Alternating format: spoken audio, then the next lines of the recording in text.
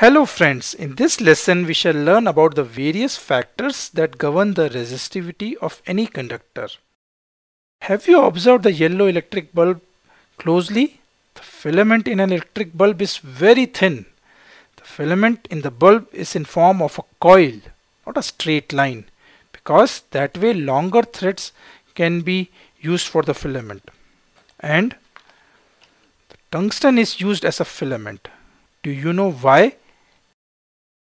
Or do you know why mostly wires in electrical wiring are made up of copper?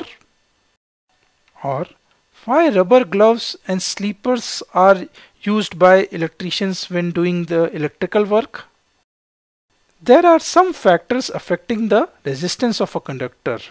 So the resistance of the conductor depends upon its length, area of its cross section, and the nature of its material. Resistance of a uniform metallic conductor is directly proportional to its length and inversely proportional to the area of its cross section. That is, resistance R is directly proportional to the length of the conductor L and inversely proportional to the cross section area A of the conductor.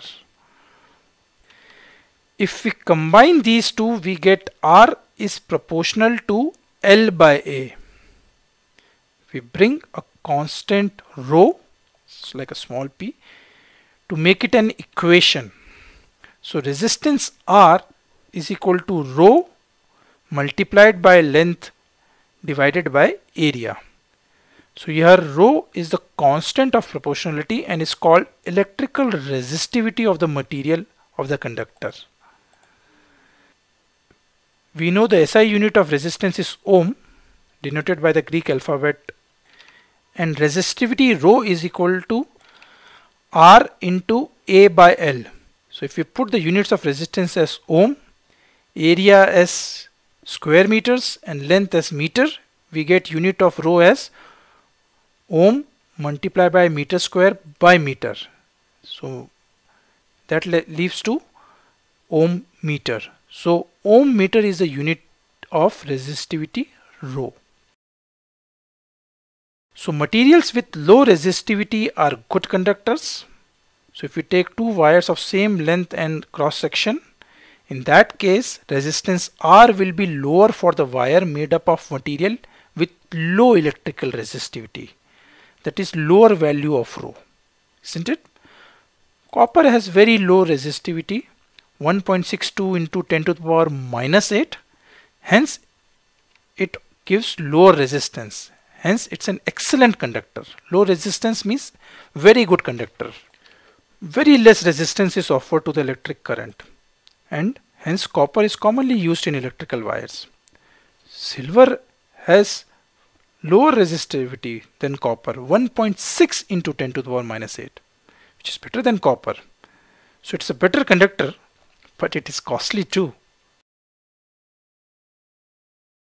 Tungsten has resistivity of 5.2 into 10 to the power minus 8, so more than copper.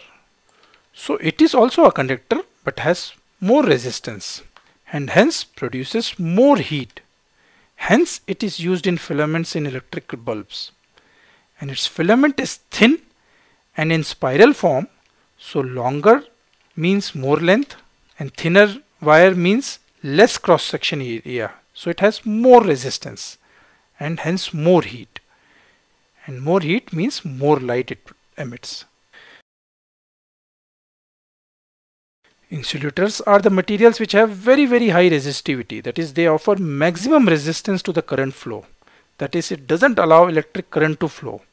Like glass has 10 to the power 10 to 10 to the power 14 resistivity, hence it does not conduct electricity. Remember, it is 10 to the power positive 10. Same way rubber has 10 to the power 13 to 10 to the power 16 resistivity. Hence it does not conduct electricity and used as coating in electric wires and gloves used by electricians so that current doesn't go through them.